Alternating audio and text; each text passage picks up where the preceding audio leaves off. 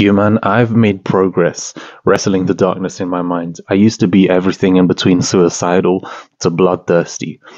I'm not really sure what goes in between that, but I've been wrestling depression and resentment. And I'm only coming on here to say, I come on here to say that your dark side doesn't define you.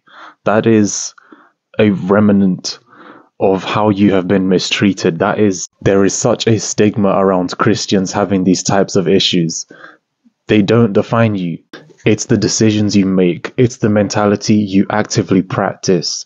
You need to speak the word of God into your situation. The more you fill your head with truth, the less the darkness becomes. The darkness shrinks, the light grows.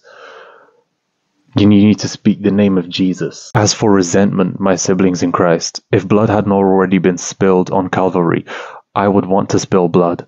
But the blood of the Son of God was spilled on behalf of my enemies.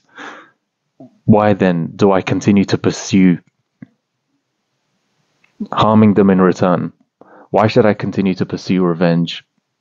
It's the fact that he had to die in order for their sins to be paid off. Now, if they don't do justice to that, it's on their hands. They either repent, which cannot be cheated because repentance is a change of heart and mind, or they'll have to answer to why they paid no value to the bloodshed of the only Son of God. There's no way around it. And then knowing that the creator of this universe will only ever do right by you, knowing what a real one God is so reassuring that you couldn't get angry even if you tried. Can I be snappy at times? If I'm not careful, yeah, but I think that's different than holding resentment. That's a work of patience. But going back to resentment, God will not waste your pain. God will not waste any sorrow that you have been through. God will do justice to everything that was unjust in your life. We've already seen how serious God is about injustice. Just look at Calvary. He doesn't play about injustice, and he will do right by every wrong ever done to you.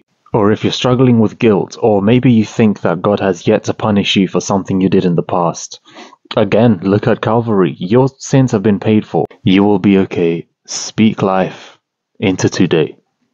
God loves you. I love you.